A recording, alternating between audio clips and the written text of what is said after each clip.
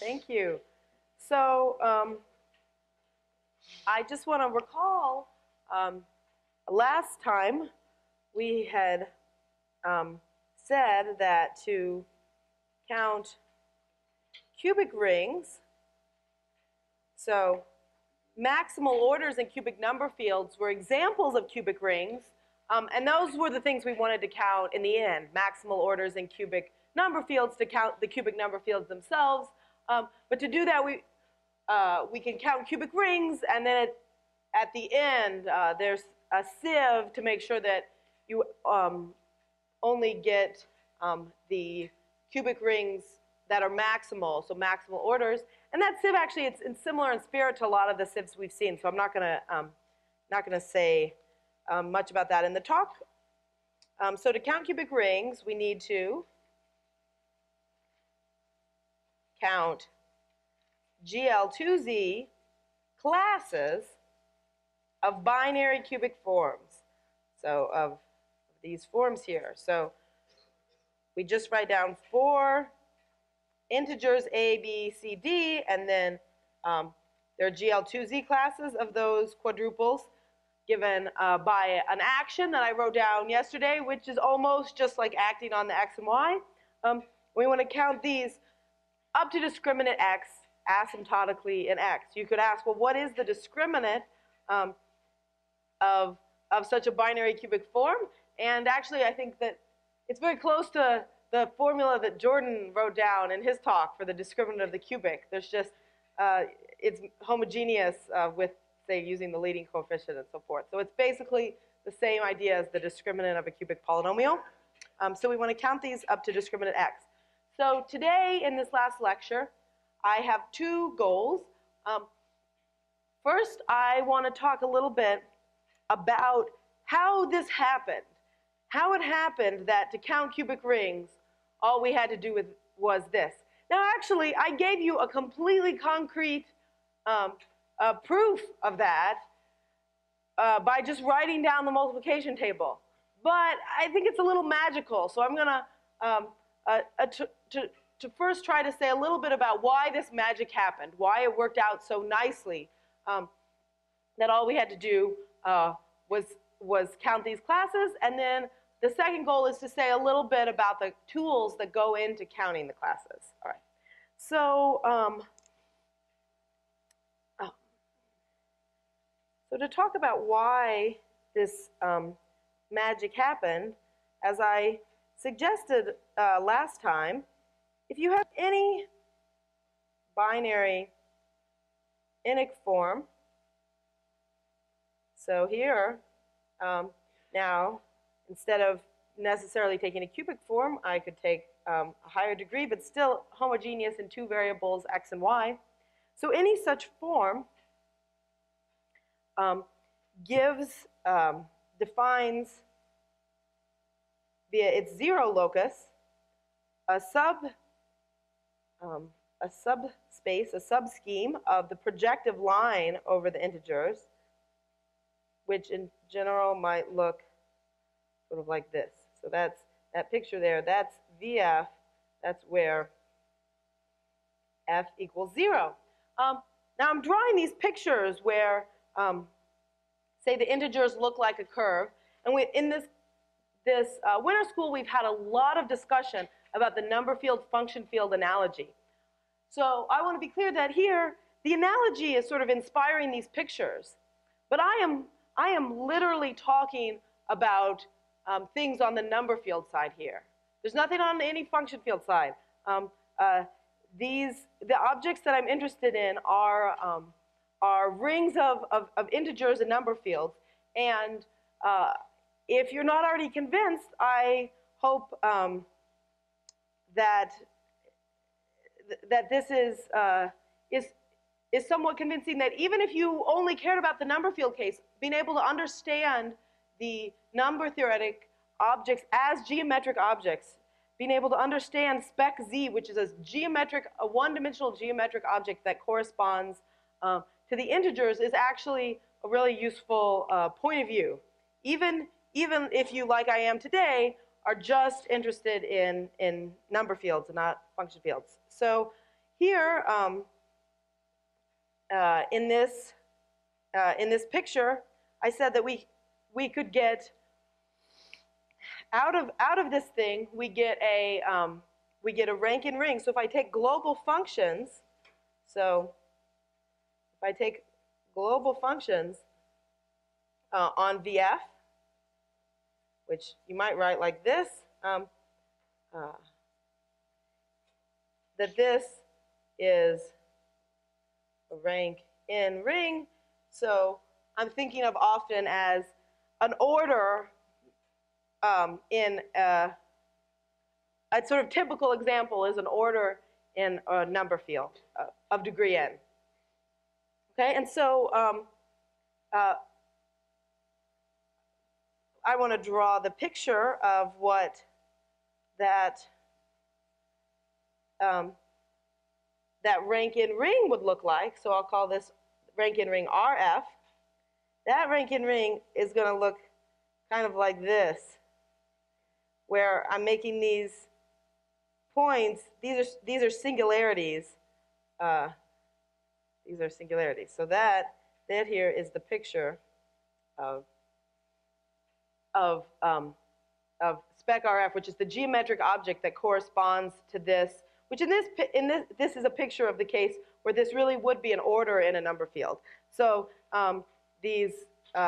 where this curve here hit these vertical fibers, the global functions have these singularities, and so this explains in a very geometric way things that are happening, like I said, entirely for rings of integers. Now it turns out, even for the original problem to count the GL2Z classes, it's actually important to understand somewhat the singular things.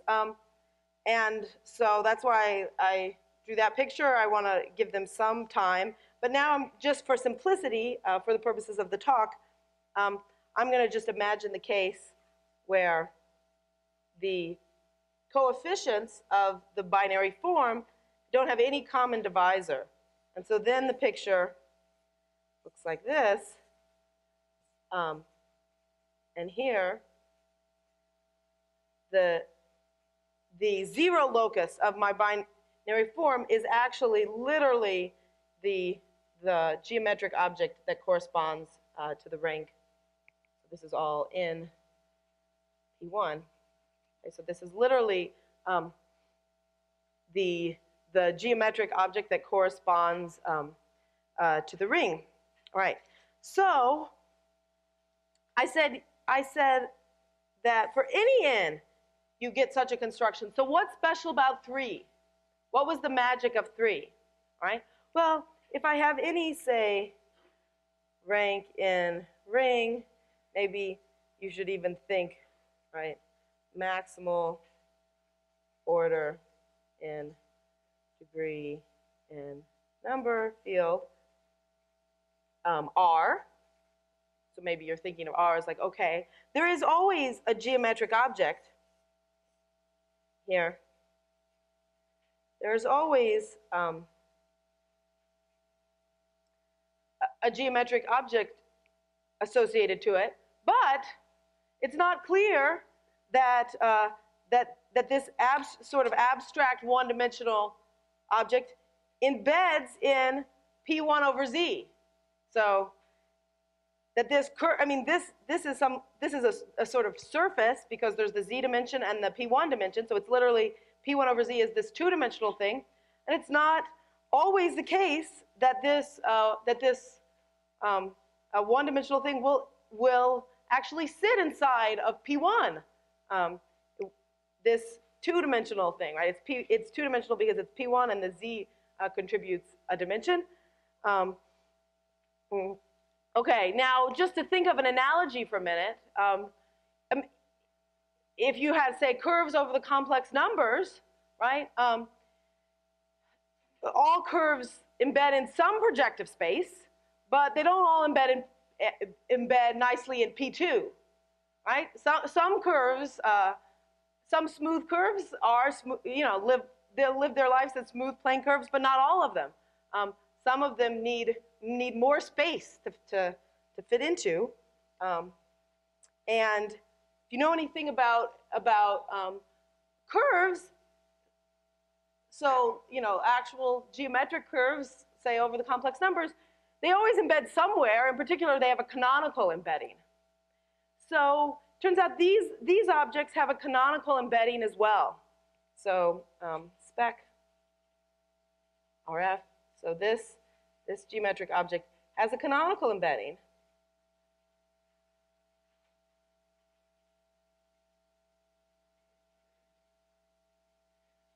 So in some P in, okay? And so if I have a map to Pn, so what is a map?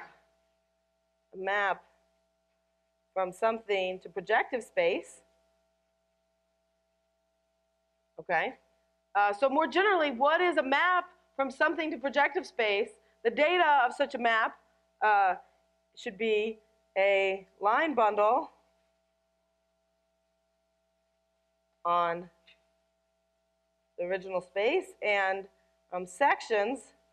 How many? Well, I should maybe here.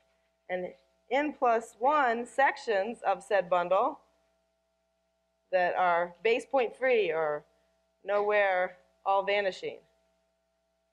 Okay. So these are things, these are ideas that, of course, like you might first learn about in the context of really geometric algebraic geometry over the complex numbers, but the nice thing about the construction of schemes is that these things all literally make sense on spec RF. And here, in terms of the algebraic language, such a line bundle corresponds to an element of the class group of RF. So that's just an ideal, and the sections then are just elements of the ideal.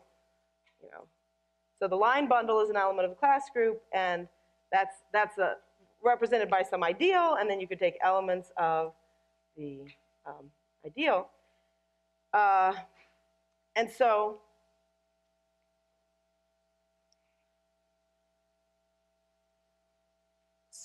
in this case, the canonical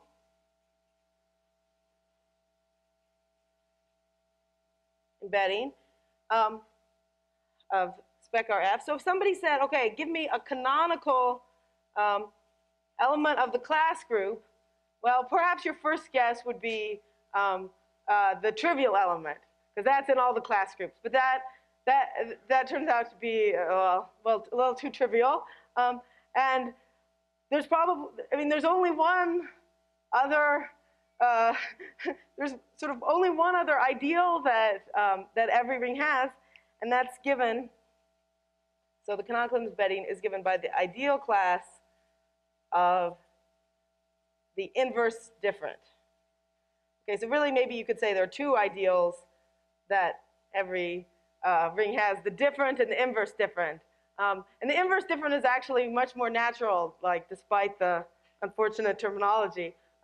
And so that's the canonical bundle, the canonical line bundle on spec RF. And the question is, so how many sections do you need so they are nowhere all vanishing? So that controls this in here, okay? And it turns out that in general, you need to take n minus 1, okay? Oh, little n minus 1 sections to get nowhere all vanishing. So if I have a cubic ring,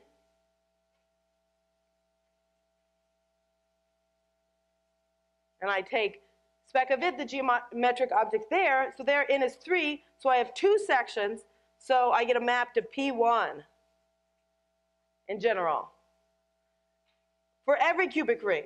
So that's why every cubic ring, modulo some technical details, but that's the main reason that every cubic ring arises in this way. So for every n, there are some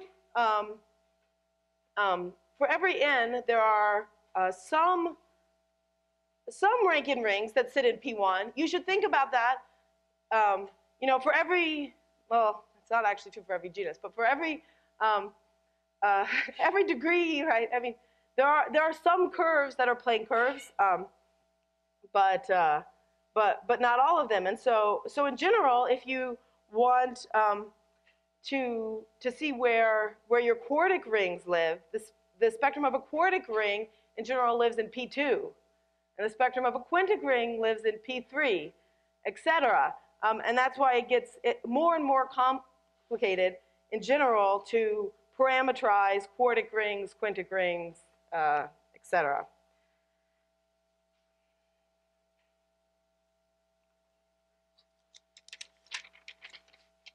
So maybe I'll just make a remark. So, right, for every n, some spec RF of degree n do embed in P1. We've seen them there coming from binary anic forms. And these are actually, these are particularly nice, nice sort of rank in rings, or orders, for example, orders in degree and number fields. So you should think of these as the analogy is to plane curves. All right. Not all smooth curves can be realized as smooth plane curves, but the ones that can, there are a lot of things that we can do with plane curves explicitly that we can't, that you can't do for general curves. And so these, so when a number field has its maximal order actually sitting in P1 of Z, those are particularly nice examples. So just as a sample, for these nice number fields where, say, their maximal order actually sits inside of P1, we have this kind of explicit parameterization for their class groups. So I just gave you the parameterization of cubic number fields, and another thing you might want to parameterize, you want to do some of this arithmetic statistics to count, is parameterize class groups. And so I will just very briefly say that GL2Z cross GLNZ cross GLNZ orbits of Z2 cross Cn. So these, in a very similar spirit, so these parameterize class groups of these RF that sit inside of P1. Okay, so for every n, the Rankine rings that sit inside of P1 are nice, and the point is that when n equals 3, so all cubic rings are this nice, and that in a lot of ways was responsible for this magic that we could write down a cubic ring just in terms of these 4 parameters A, B, C, and D, which we saw pretty transparently with the multiplication table, but it might sort of seem to come from nowhere. So that's where that's coming from. So now I want to say, well, now that we have appreciated this magic, so how do we count the GL2Z orbits of A, B, C, D? Okay. So these parameters a, b, c, d, they're integers. So we've got a z to the fourth, so a four-dimensional lattice of a, b, c, d's. But we don't want to count all of them. We only want to count one in each GL2Z class. So we need a fundamental domain.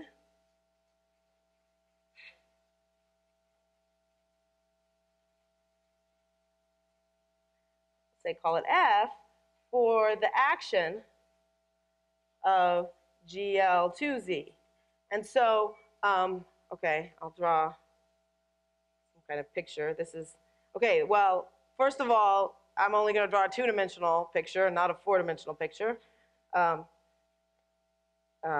Anyway, so you've got your lattice, and then the property that a fundamental domain has, so if this is, say that, so this is supposed to be the fundamental domain F, is that each orbit has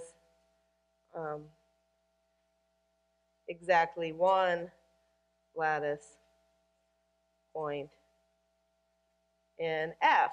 So I hope that in your life you've seen at least one fundamental domain, this one, right? So which has a very similar spirit. Each SL2Z orbit of the upper half plane has one point in this region, so this is like that. Actually, this might have even been a better picture. This is in some important sense that maybe I'll mention, this is very much the same fundamental domain, except that's a little confusing because this one should be in 4 dimensions. But anyway, so once you have a fundamental domain, now counting GL2Z orbits of A, B, C, D is just a question of counting lattice points in the region. So we've got some region.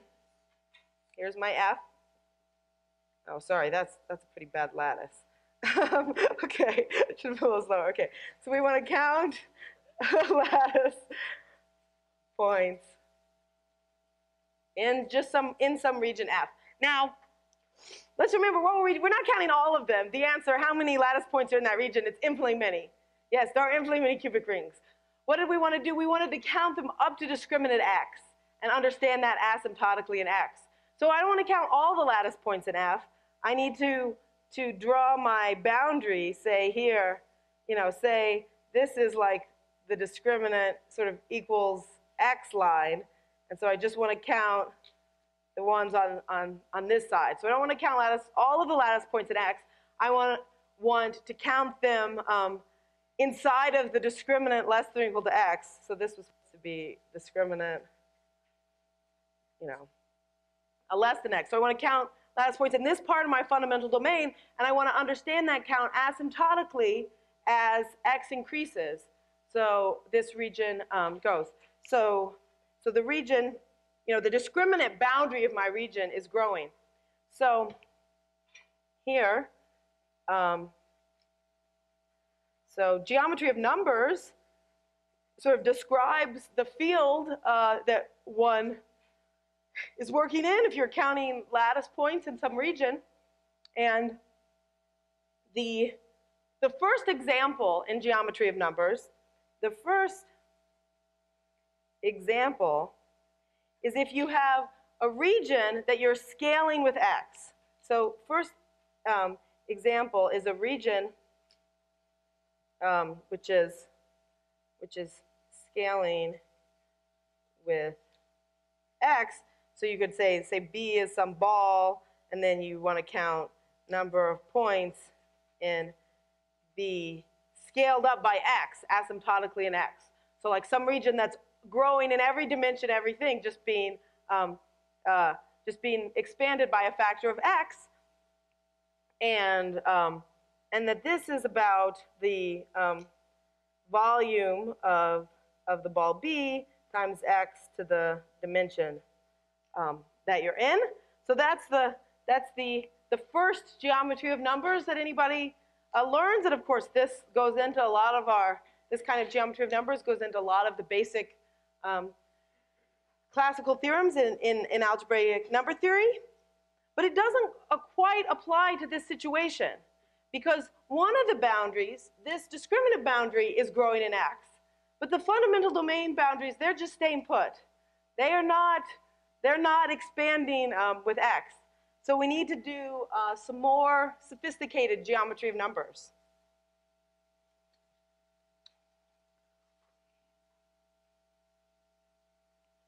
Okay, so so now I just want to think more generally about what you might expect in geometry of numbers. So suppose I have some region R.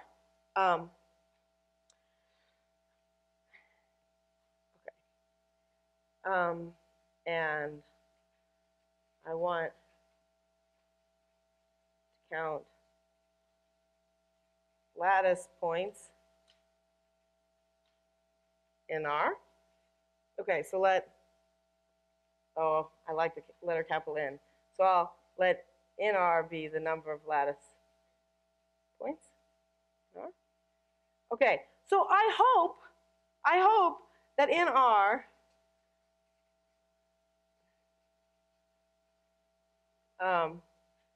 is about the volume of R, right?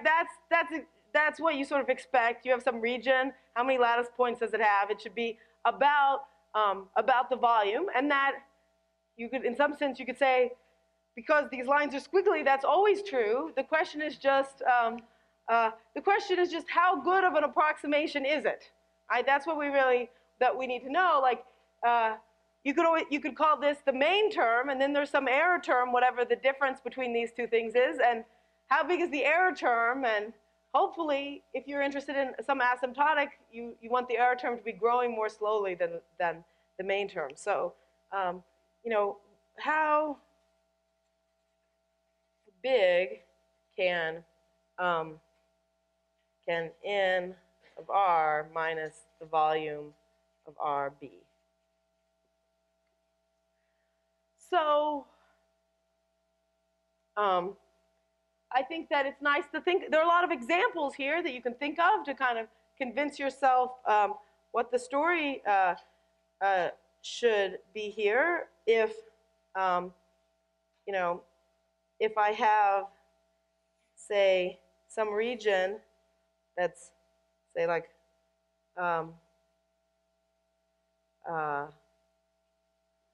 well, okay, let's say like 1 by A. This could have, basically it could have, so the volume is A. It could have as many as 2A points or as few as 0. If my region, say, was not closed on these boundaries, I could have actually 0 lattice points. And whether a region is closed on the boundaries or not is not something that the volume can see. And that's not really an issue because, you know, this could be 1 plus epsilon or 1 minus epsilon or something. Okay, so so this region has volume A, but it could have as many as 2A points or as few as 0. So if the volume was supposed to be my main term, clearly this is not a good region to be doing geometry of numbers in, because the error can be on this order of A, right? And, you know, sort of more than the error can be as big in either direction as the main term. So you need kind of regions that are big in all directions, and so in general, so it's a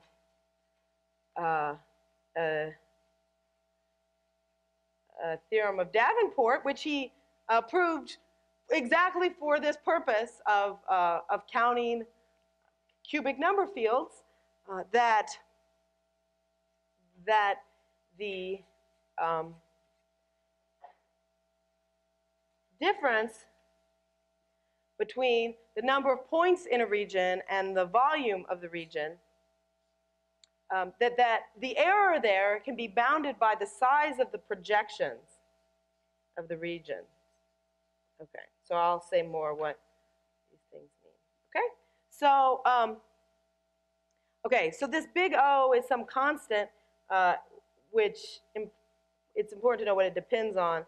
It depends on sort of the dimension and the degree of the equations defining the boundaries of R, but it doesn't depend very much on the region itself, just on these very coarse sort of numerical invariants of R. And so the volume of the projection, so what are these? So by volume of projection, so this is more than one projection. I take the projections of R onto all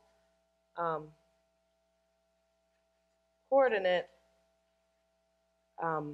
well, okay, hyperplanes is the wrong word, but I'm going to say hyperplanes first, and then I'll be more clear. So you take all the projections of R onto the coordinate hyperplanes, and you look at their volumes, and you can you can add them together or take the maximum, and it's and that's an estimate for your error. So here, one way of saying why this region wasn't very good for geometry of numbers is that its volume was A, but it had a projection of size A, which was as big as its volume. On the other hand, if you have a region that is A by A, then its volume is A squared, and the projections, the biggest projection, is about A, right? And so your error term is smaller than your main term. So this is a good kind of region to do to try to count lattice points in. And I'll just make a small point onto all coordinate hyperplanes. So here in 2 dimensions, I mostly just was I'm thinking about projecting 1 dimension down, and so this all, they're not really maybe not really hyperplanes. So of every lower dimension. So you can see why you need that if you took like a long skinny box that was like, that's sort of 1 by A, say 1 by A squared. So this, right, so this has volume 1, but its number of points, it could be, right, so it could, if we don't know where the region is located, it could be A squared, it could be centered right around a lattice line, or 0. So we see that the error needs to be at least A squared. So the volume is 1.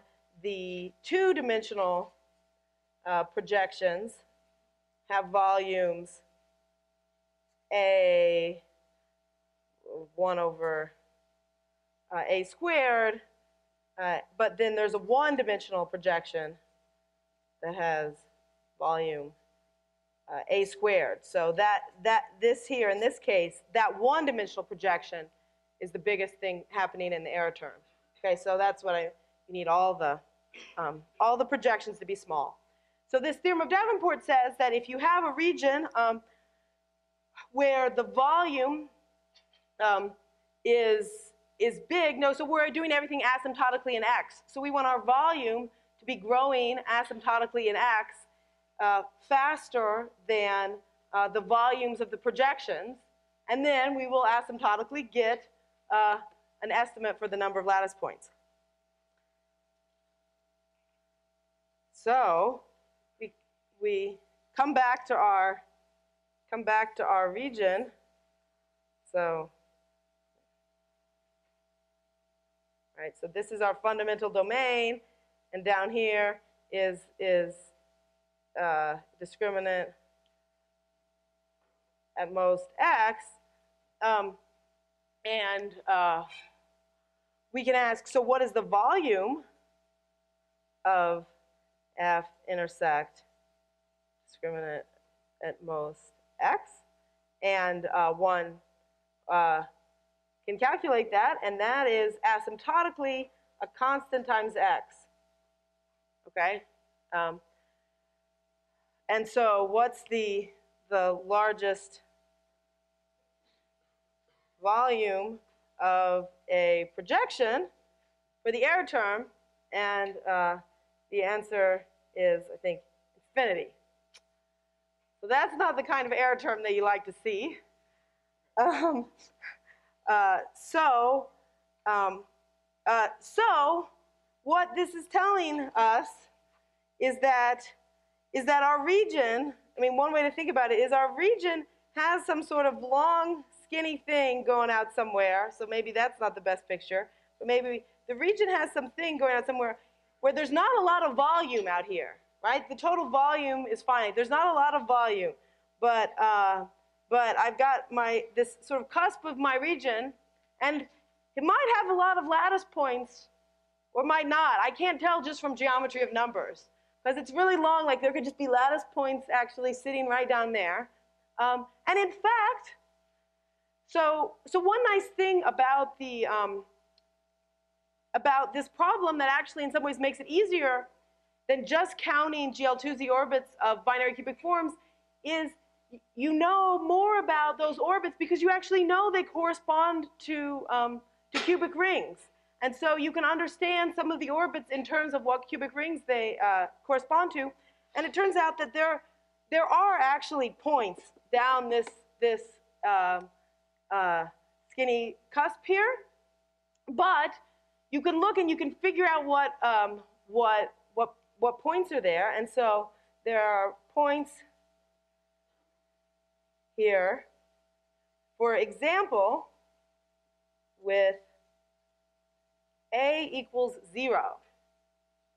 So remember we had ax cubed plus bx squared y plus cxy squared plus dy cubed. So when A equals 0, we've got a form like this. And so geometrically, when we say, well, where does this vanish? That includes the line x equals 0. So we have some, say, some line there, and then we have maybe, so this is an order in, say, Q plus K, where this is a quadratic field. So it's got this copy of Q, this component, this copy of sort of spec Z you're seeing here. So we didn't want those anyway. We were going to get rid of those eventually. We only cared about cubic rings that were maximal orders in cubic number fields, not orders in Q plus a quadratic field. So we were eventually going to get rid of those. All right, we just have to do it a little sooner than we might have planned. So there are a lot of points out here, but by going back and using the fact that we understand these binary cubic forms not just as binary cubic forms, but also in terms of what cubic rings they parameterize, we can determine we didn't want these points anyway.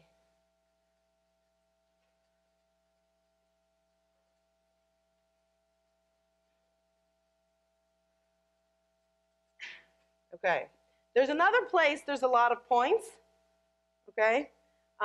So there are also a lot of lattice points with discriminant equal to 0. All right, so those, e.g., correspond to cubic rings like Z adjoin x mod x cubed. So I said at the very beginning, those are, yes, cubic rings, but we didn't want those anyway either.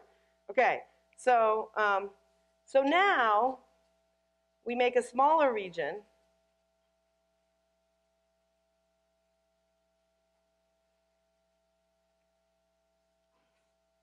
So we already had our fundamental domain. We cut off by discriminant less than or equal to x. We're going to sort of add in two more sort of boundaries here, and then we'll only take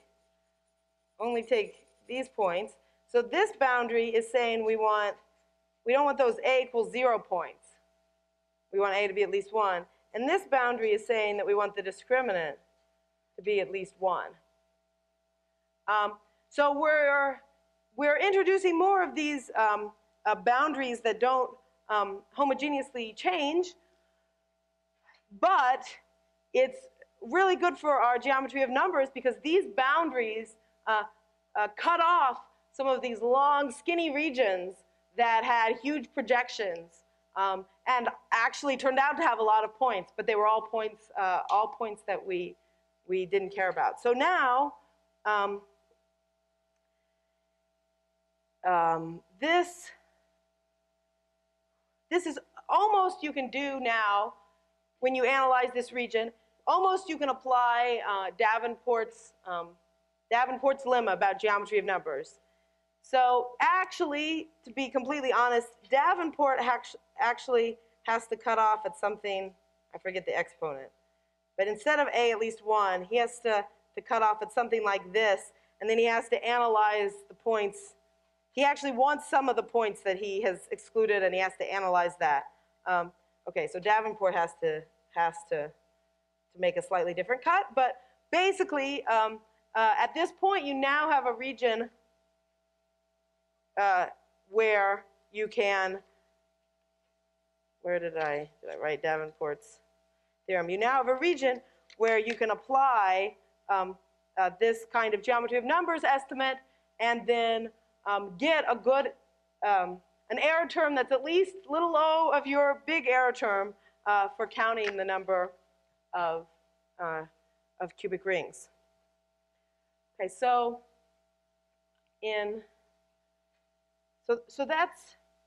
so you got the parameterization. You count the orbits, and the last step, like I said, is sieving for the points that actually corresponded to maximal rings, and you can tell whether an order is maximal by looking at each p one at a time. Is it maximal at p for each p?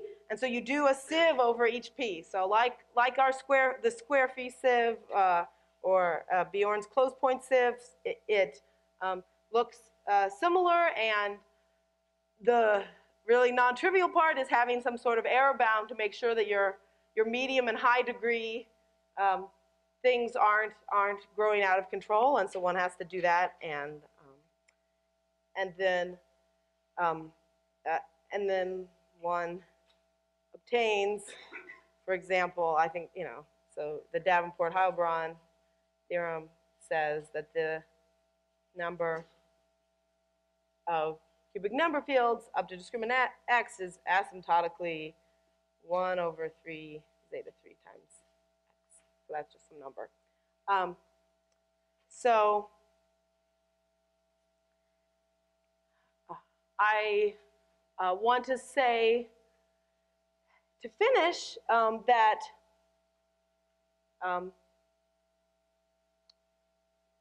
so similar, well, these days, so many other similar parameterizations of algebraic objects are now known. So I talked about some class groups of certain number fields. There are also complete parameterizations of quartic and quintic rings with some additional resolvent structure due to Bargava, and other parameterizations of class groups, and then these days also parameterizations of related to elliptic curves, some elements of elliptic curves, and in general, one can apply these kinds of geometry of numbers ideas to then count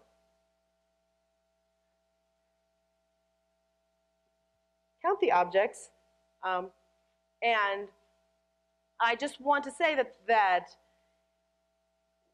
in order to make such a feat actually feasible, there has been significant improvement in the geometry of numbers technology from this outline that I gave here, which is essentially how Davenport counted points in the region, to the modern geometry of numbers, and that this was so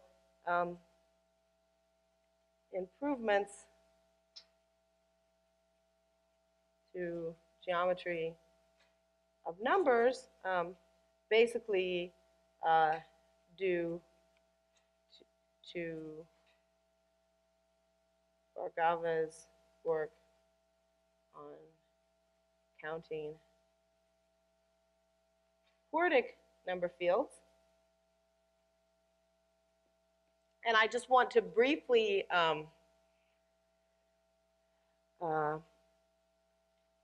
say something about where the improvements come from. So one is finding a fundamental domain.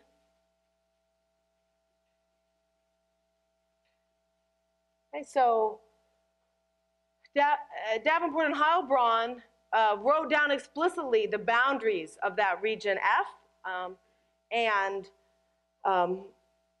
as you get into more and more complicated parameterizations, writing down those boundaries can get more and more complicated. And so the idea is that one can use a fundamental domain coming from the group. So in this case, you can use a fundamental domain for GL2Z, not on the space of binary cubic forms, but on GL2R. So this actually, if you were gonna, now, the picture I would draw for a fundamental domain of GL2Z on GL2R is this picture, even though, of course, it's still supposed to be four-dimensional. But it's very close to the fundamental domain there in spirit. And then when you take, say, V0 to be some binary cubic form, essentially applying the fundamental domain so this is a fundamental domain of group elements.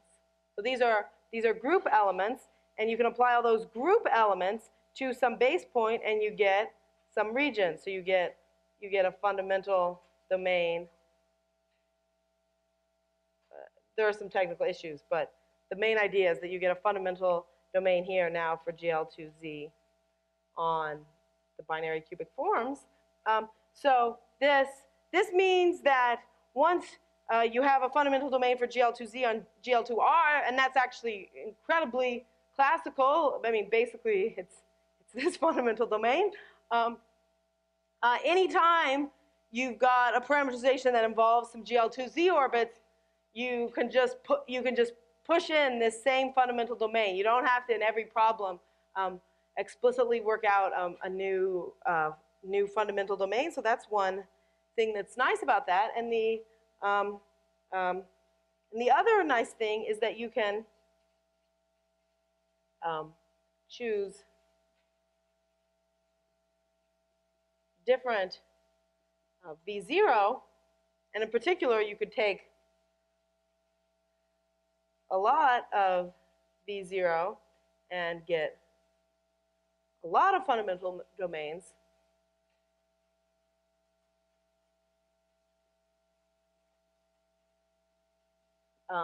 And averaging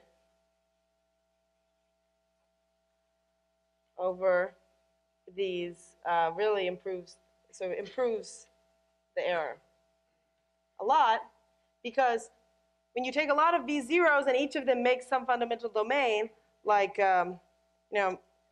maybe this V0 makes this domain, this V0 makes this domain, this V0 makes this domain.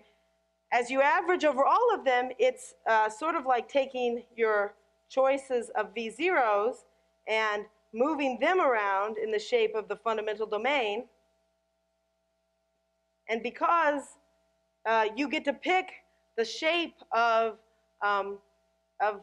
your sort of choice of these zeros, you can pick shapes that are really good for geometry of numbers, so that are really kind of ball shaped and not, well, they get kind of long and squishy as they get pushed out here, but not as bad as the fundamental domain.